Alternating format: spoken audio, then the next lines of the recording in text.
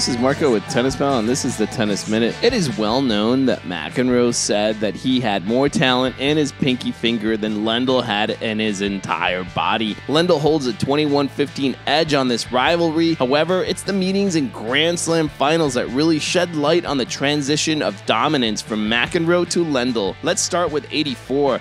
This was the best year McEnroe had as a professional, going 83-3 and capturing Wimbledon and the US Open along the way. However, the 1984 French Open, McEnroe would meet Ivan Lendl, whom was still looking to capture his first Grand Slam at 24 years of age. McEnroe already held 5 Grand Slam titles to his name and had finished the year ranked number 1 3 years in a row. McEnroe was clearly the favorite, and it looked as though he would take the title in 3 sets. Lendl would take the 3rd set and win it in 5. McEnroe says he still has nightmares about this final. Fortunately for McEnroe, Lendl did not spook him enough to beat him at the 1984 US Open. Having captured Wimbledon a few months earlier, McEnroe came in as confident as ever on his home turf and beat Lendl easily in 3 sets to claim his 4th and final US Open. They would meet again at the 1985 US Open final. McEnroe would be the number 1 seed again and Lendl the number 2 seed. This time around, it would be Lendl winning in 3 straight sets. Lendl would finish 1985 as the number 1 player and would never look back. He would finish number 1 4 additional times in the late 80s. John McEnroe would take a break from tennis in 1986 and would struggle to regain his form